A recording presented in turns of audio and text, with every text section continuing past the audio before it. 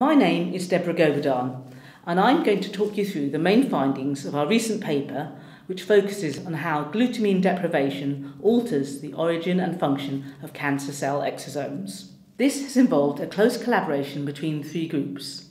The first led by Adrian Harris, a medical oncologist, the second by Clive Wilson, a fly cell biologist, and my lab, which focuses on human cancer cell signalling. Secreted extracellular vesicles have emerged as a new mode of communication between cells. They have attracted considerable attention in a wide range of physiological and pathological processes, for example on tumour cell and blood vessel growth.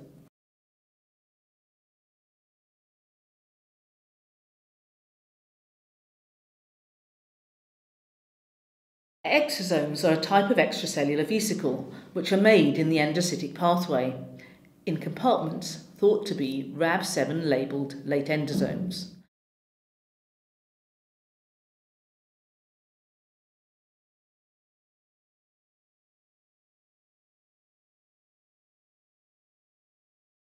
Many are marked by a membrane-associated molecule called CD63. Exosomes can carry different complex mixtures of bioactive molecules, including proteins and RNAs. This is likely to explain their diverse functions. There are, however, challenges in the field. For example, it has proven difficult to understand how different types of exosome are made. The exosome subtypes most relevant to cancer, and therefore which might be most appropriate to block, is also unclear. In our paper, we show that exosomes are not only made in late endosomes, but also in a completely different compartments called recycling endosomes, producing vesicles that we have termed Rab11A exosomes. To identify these exosomes, our collaborative team has combined studies in fly and human cancer cells. First, we use a unique model in fruit flies.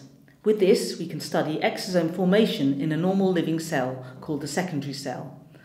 The advantage of these cells is that they have unusually large endosomal compartments and are amenable to genetic manipulations. We showed that some Rab11 compartments contain vesicles that were secreted, and some of these were marked by Rab11. In complementary work using human cancer cells, we found that the nutrient and microenvironmental sensing complex mTORC1 controls the relative production of exosomes through the classic and alternate exosome-generating pathways. So when glutamine levels are low, as might happen in a growing tumour, mTORC1 activity is reduced, and there is a switch from classic exosomes marked by CD63 to the production of Rab11A exosomes. These Rab11A exosomes have enhanced pro-tumorigenic effects on cancer cells and blood vessels, both in vitro and in xenograft models in vivo. The growth-promoting activity is blocked by neutralizing antibodies against the EGFR ligand amphiregulin, which is increased in levels in these vesicles.